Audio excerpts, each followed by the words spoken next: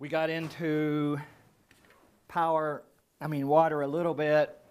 Different people I've talked to have asked a few questions about it, but the water situation starts with the sky. So you're looking at what falls from the sky rather than taking it out of the aquifers. And that also means rain and snow melt. We got into a little bit of discussion on why the roof is sloped the way it is due to, like we were first doing the roofs, just to review a little bit, sloping south to collect the sun to melt the snow, and then got into the fact that that makes more details, and now we're doing this. So you'll see the building next door, the education facility, and the one they call Corner Cottage, has this configuration, which works great. It's just more expensive than this. So we're obviously headed for, making things more economical. And so this is where we're at now with our skylights and our battery box and everything out here in the front. And we just have a very simple roof overhanging, dropping into cisterns, thermal wrap, and tire wall. So looking at the roof first, it starts with the roofing material. And I mentioned yesterday to look at this roof, which was the Bry material with it, and it started deteriorating and needing its acrylic coating every few years, so we went ahead and spray foamed it, which is not bad. You have to put acrylic coating on it, but a lot of places around the world don't have the spray foam coating. We're looking at trying to come up with a universal design that has basic qualities that can be used around the world. So we went next door. This was the first building we built out here. Next door, we went to just a material called EPDM rubber. It lasts for 10 or so years. You can see by it next door that it's going to need maintenance soon. And then the next building over is when we started going to metal, and I got into the fact that metal does create issues because of the detailing, especially with the kick-up. So this configuration of roof was aimed at getting metal, which is very subtle, and it collects even moisture in the cisterns. We've seen it dripping from just dew, and collects clean water. It's a very simple lifetime roof. You can't really go wrong, so we were into making some design sacrifices. It turned out they weren't sacrifices, because now we heat this thing and melt the snow from underneath, and it's the same difference, just a lot cheaper. So the roof is the beginning, and if you're going to do catch water, and water's a big issue these days, so you should, you're looking for, in my opinion, after all the years we've been fooling with it, you're looking for a metal roof. And a metal roof that, if you are in a climate where it does freeze, then you're looking for heating it with the solar panels that we put up here that also double as hot water heating. And we just pipe some of it through underneath the roof to melt. And you can get a glimpse of that system at the latest one called Sutton that Kirsten's going to take you to. You can look at on the edge. You can see these pipes. There's a gutter back here. You can see the solar collectors up here. Back in the back, there's a closet where you can see the pump and the tank that stores the hot water and so on. So that's the beginning of harvesting water, is a roof surface. The square footage of the roof is relative to, you do the square footage of the roof. I won't do all the math right now, but basically you can do the square footage of your roof, and then that would be also how many cubic feet your roof would be if you had 12 inches of precipitation a year. There's 7 gallons in a cubic foot, So you can then get how many gallons of water for every inch of rain or every 12 inches of rain your roof can collect. Then you can take your annual rainfall, and ours, you could say ours is 8 here. It's really probably 7 here on the mesa, but call it 8. That would be 0.66 of a cubic foot. There's 7 gallons in a cubic foot. And do the math, and you can find out how many gallons of water a year you can collect. Then you can size your cisterns accordingly.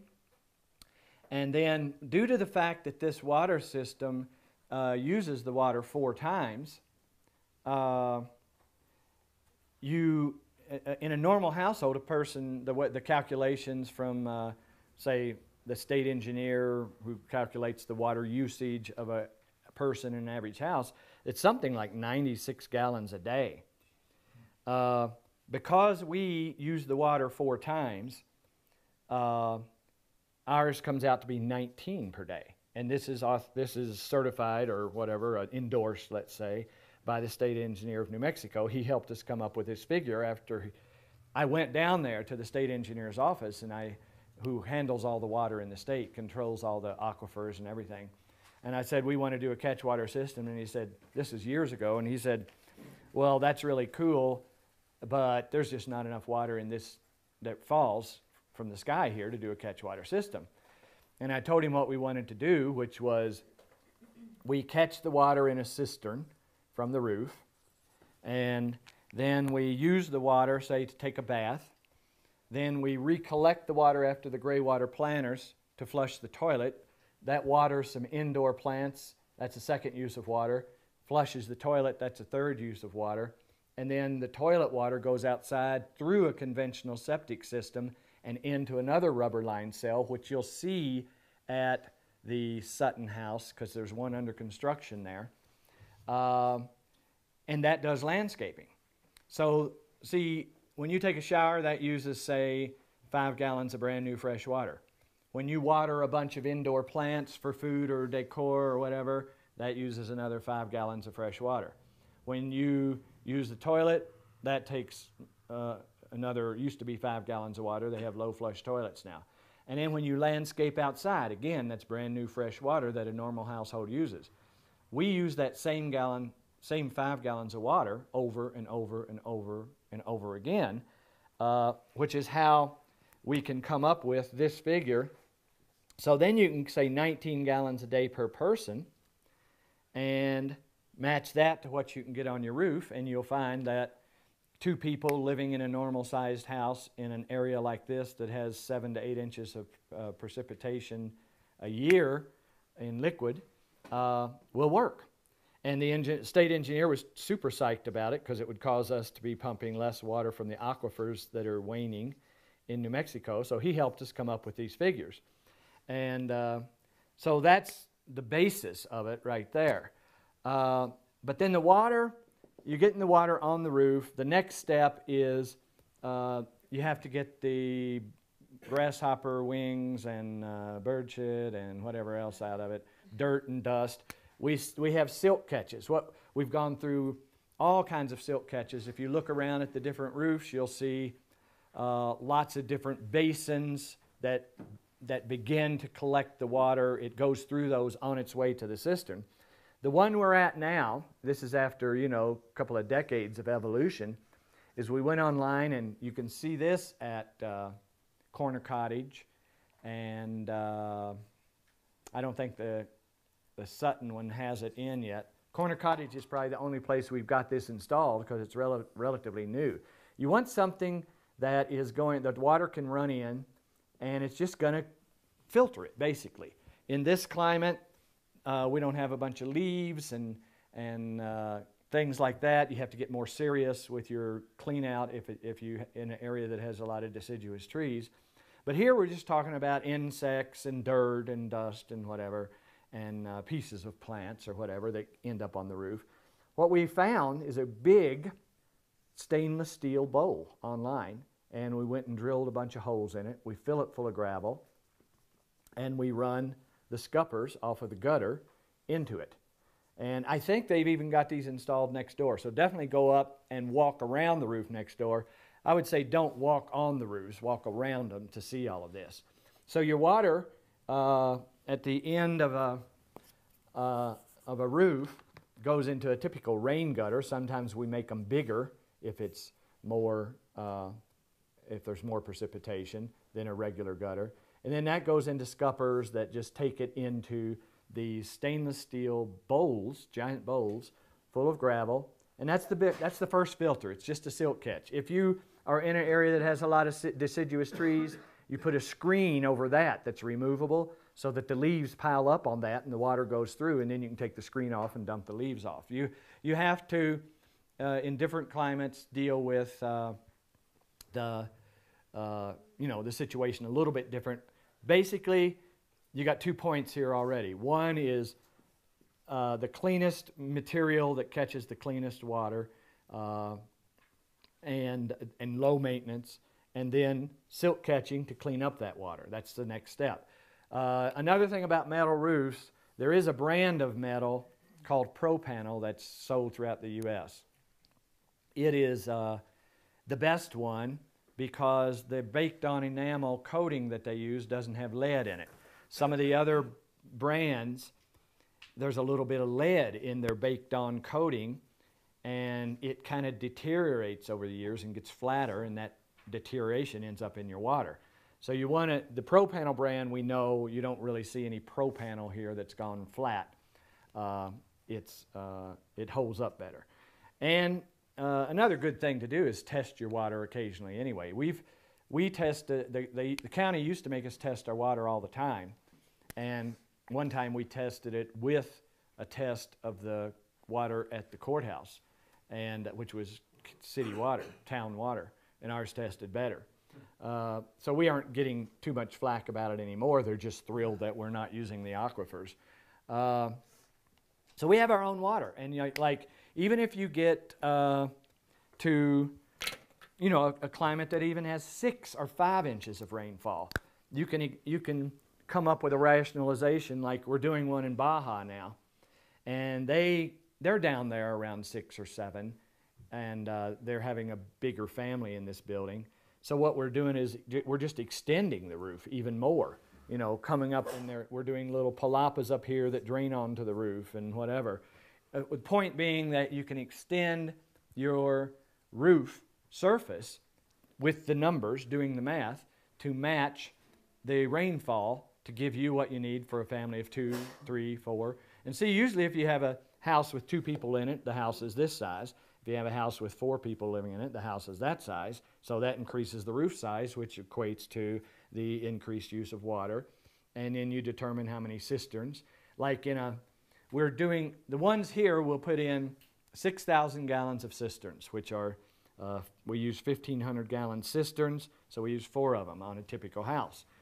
We're doing the same thing in Texas, and they get we get 8 inches of precipitation a year here.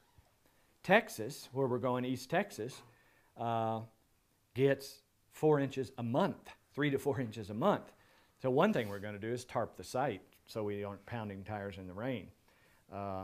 Pounding tires in the rain, for you guys that pounded tires yesterday, imagine your sledgehammer coming back up with a wad of mud on it like that, It just doesn't go away. We did that in Scotland. And so the 4 inches a month means if you do the math on 4 inches a month, these people are catching enough water for 2 months every month, according to the usage in one of these houses. So this is taking water out of the equation of, taking from the earth. Because there's many places, they say the aquifers under Santa Fe and Albuquerque are going to be deplete in a few years. They're going to start taking the Rio Grande. We're good on aquifers here, but it's 700 feet down, and it takes a lot of energy to pump it up, so we don't use it. This community has one well that the county made us put in over there, and it's for fire, storage of water for fire, and it's just a token thing. Nobody ever uses it. So the story there is that if you get less, you're heading toward 6, 5, 4, you increase the roof, you look at the biggest torrential rain in recorded history, and make your roof and your cistern size to stash it. For instance, like Phil, the guy that was pounding tires yesterday, he and I went out a few years back and during a torrential rain, and we saw our roof running into our scupper, and basically we saw our cistern running over because there was too much rain all at once. Well, in this climate, that's a waste. We immediately made our scuppers and our cisterns bigger on our next design because we don't want to waste a drop of water in this climate. So you want to design your system, and it's all the same components. Some are bigger, some are larger, just like with electricity. Some of the panels are, sometimes you have more panels, sometimes you have more batteries. I'll go into that. But you're looking at designing for the worst torrential rain so that you don't waste a drop of water, unless you're in East Texas, and then you can waste rain. The cisterns all have overflows. So in East Texas, I was just going to put in 2 cisterns because they're going to get filled up every month anyway. I went ahead and put in 4 for just to have, you know, my rationale there was that who knows with climate change if they're going to continue getting 3 or 4 inches a month. So, but you can, if you got more rainfall, you can have less cistern and less roof space. And if you have less rainfall, you have more cisterns and more roof space. It's just that simple. We need some masala.